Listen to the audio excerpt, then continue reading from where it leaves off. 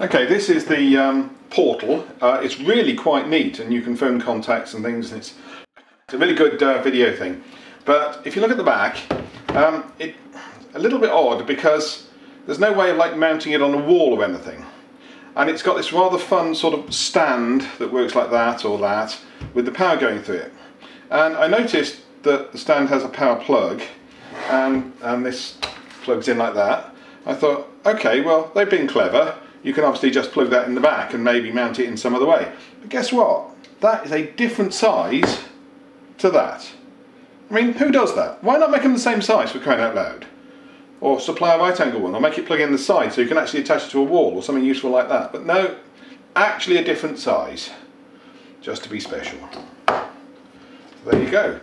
Wow.